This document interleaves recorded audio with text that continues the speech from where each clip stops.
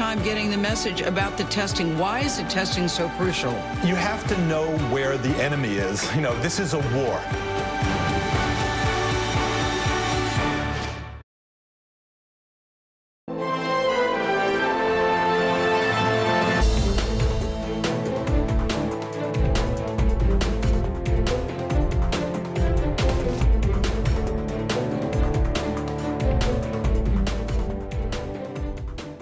Hi, everyone. I'm Elaine Quijano. It's good to be with you. Thanks for joining us.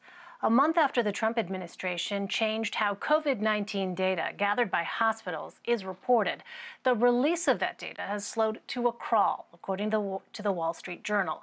Testing and test results in the U.S. lag behind other developed nations. All this as the U.S. reported the most coronavirus-related deaths in one day since May. After weeks of pushing for schools to reopen, the White House is only now offering to supply millions of masks.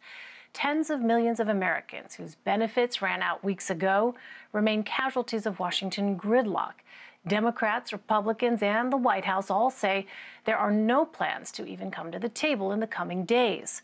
The virus continues to spread at high rates across the Midwest, West, and Southern U.S. President Trump held a photo op in the Oval Office today, heralding a major diplomatic achievement between the United Arab Emirates and Israel. He also continues to lash out at political opponents and undermine the credibility of mail-in voting. A short time after a top CDC official said this autumn could be the worst on record from a public health perspective, Joe Biden made a public plea. Every single American should be wearing a mask when they're outside for the next 3 months at a minimum. Every governor should mandate mandatory mask wearing. Be a patriot. Protect your fellow citizens. Protect your fellow citizens. Step up. Do the right thing. Do the right thing. For more on this, I want to bring in Caitlin Huey-Burns and Tamara Keith. Caitlin is a CBSN political reporter, and Tamara is a White House correspondent for NPR and host of the NPR Politics podcast. Welcome to you both. Caitlin, let me start with you. This is now the second joint appearance from the Biden-Harris ticket. What did we hear from them? What are we learning about their message? Well, Elaine, campaigns are usually a test of hypotheticals. What would you do in a pandemic? What would you do in an economic crisis? But during this time, these two candidates, Biden and Harris, are getting a real-time test for commander-in-chief and potential vice president. We're in the middle of a pandemic. We have a huge financial crisis. If they were elected, they would inherit both of these things. And so what they are trying to do with their joint appearance today is kind of show what their version of governing would look like and be like. So they heard from health officials today. They got a briefing. Biden has said that several times a week he is getting a briefing by health officials. So they were trying to kind of show how they would operate if they were in charge. You mentioned at the top that he advocated for wearing masks for the next 3 months and said that they would mandate that over the next 3 months, urging governors to start doing that now. They did not take questions from the press. We're hoping that they will do so at further events. But this was a way for the campaign to show a united front and to kind of show how they would govern in times like this. Tamara, let me turn to you and ask about these economic relief talks. I mean, it's now been 2 weeks since those benefits stopped for millions of Americans. Is there any hope here for those stalled negotiations? Yeah, talks might be a generous word to describe what's going on at this point. You know, the president over the weekend signed those executive actions. The White House has been pretty plain about the fact that it would be much better if they could get a deal with Congress in terms of actually getting things done. But the president has those executive actions to point to say that he's done something, and it just doesn't seem like there's a lot of interest in truly making a deal at this point. And President Trump on Fox Business this morning was, and he did it yesterday in his briefing as well, was complaining about what Democrats wanted, complaining that Democrats wanted too much money for the Postal Service. And he kind of said the quiet part out loud, saying that if the Postal Service doesn't get that money, then how would it be possible for them to do universal vote by mail, which is something that he opposes. Right. A lot of people raising their eyebrows after that statement.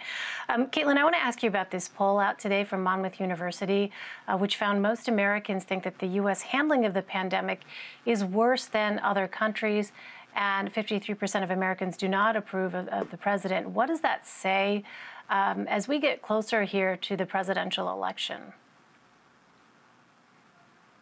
Well, we've seen in our own CBS News battleground tracking poll in key battleground states that the president's low approval when it comes to the coronavirus is really fueling support for Joe Biden. For example, over the weekend, we saw a poll in Wisconsin and Pennsylvania, voters disapproving of the way things are going right now, and those voters supporting Biden for president. And what was really interesting to me in that survey is that Donald Trump still continues to have an edge over Biden when it comes to the economy. It seems like voters are willing to give the president the benefit of the doubt, kind of supporting this argument that the White House and the reelection campaign have been making, which was that the economy was booming before the pandemic. So voters are still giving positive grades to the president on the economy, even as it putters out. But interestingly enough, that's not enough to boost support for him overall. Instead, voters are saying that the handling of the coronavirus pandemic is bigger than anything else, is tied to the economy, of course, and he's getting poor grades for that, and that's helping to fuel the support of his opponent, at least at this stage in the race. Tamara, let me ask you about what we saw at the White House today, an event in which President Trump made a number of claims about the Middle East, also about defeating ISIS. Can you give us just a bit of a fact check here? Break down some of these claims for us, because there are a lot of folks who will only hear his part of that message and not understand the broader context here. So the White House has really rolled out this agreement. It's sort of an agreement to begin working on a formal agreement between the UAE and Israel. And certainly it is a moment, it is a milestone, but you had the National Security Advisor saying that maybe President Trump should get the Nobel Peace Prize. They are definitely boosting this beyond what it actually is. The White House is also saying that they would like to announce more deals between Israel and Arab nations as time goes on. It's not clear how that would happen or when. And as you say, the president says that he fully defeated ISIS. That's not true. ISIS is still around. President Trump has a tendency to overinflate his accomplishments. And just to be clear, so it sounds like you're saying if it's an agreement, to have an agreement, it's a very preliminary kind of point in this process. Is that fair to say? Yeah, there are talks that are still necessary to happen to actually have the agreement and have something to sign on the dotted line. But this is the beginning of a conversation between two nations that have had, they don't have normalized relations, certainly, but they do have, a relationship. They have been having some interactions. This would formalize something more, but they have to negotiate on flights resuming or business relations or other matters like that. Right, we're talking about Israel and the United Arab Emirates, yes, which was the focus of that event.